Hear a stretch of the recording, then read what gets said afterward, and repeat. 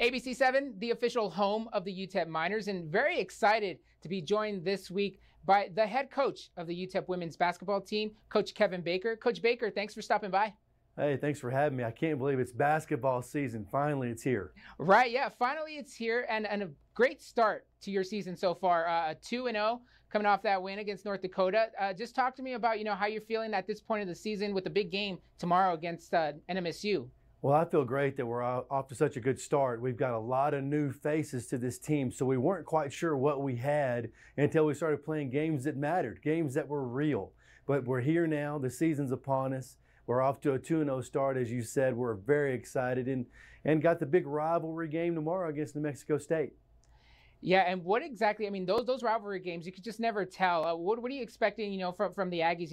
Again, a team coached by Coach Atkinson, a tough team. It's always a tough challenge. What are you expecting from those Aggies come Wednesday night there? Well, you said it best. No matter what each team's record is, every year we just always seem to battle it out. Both games last year went down to the wire. Both games were one-point games.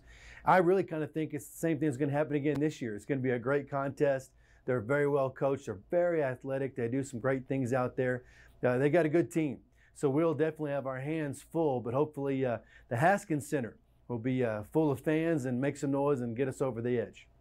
Should mention too, the Aggies, just like you, are also 2-0, so a battle for sure that's going to be going down at the Haskins Center. What have you learned so far about your team these 2 games into the season? What are some of your takeaways so far? Well, we're a little bit better defensively than I thought we were going to be. This early, sometimes you don't really know what you have until you played about 10 games or so. But I've been really pleased with our team's defense, our full court press. We've still got a long way to go in our offensive execution. I think every basketball coach would say that in the month of November. And last season, the challenges with COVID, you were able to be very successful making it to the Conference USA semifinal game. Just what is it going to take, to get over that hump and hopefully get to the final and punch your ticket to the big dance?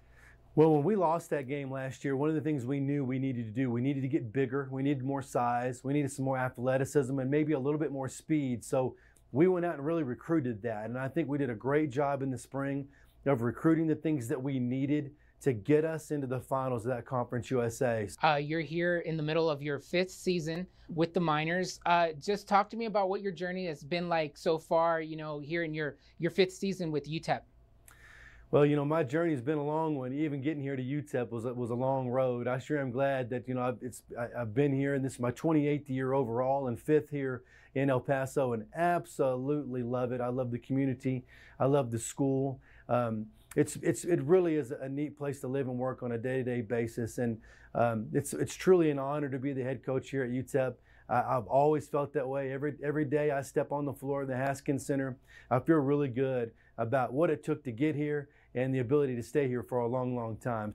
Well, my thanks again to Coach Kevin Baker. Again, they'll be hosting NMSU, the Battle of I-10, Wednesday night, 7 p.m. at the Don Haskins Center. Again, my thanks to Coach Kevin Baker. Coach Baker, thank you very much, and best of luck the rest of the season. Oh, thank you for having me. Go Miners. Picks up indeed. Back to you. All right. Thanks, Adrian.